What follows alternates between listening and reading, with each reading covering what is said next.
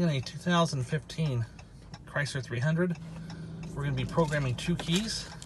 One here, one here. There's no keys in the system, so if I push the start button, no key fob detected, so we're going to program both of these in. So let's get started. 300, pin,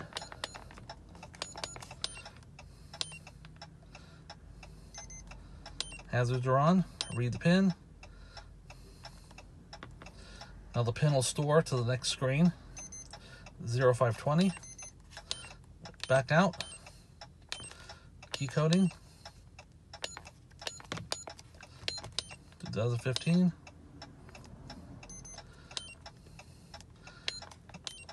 see no keys programmed. Let's program some keys here. 0520, take our key, press unlock twice.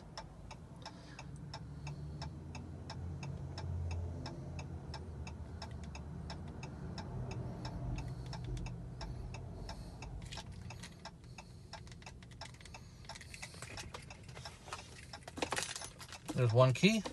Okay, next we're going to take this key and program it. Here we go. Hold it up.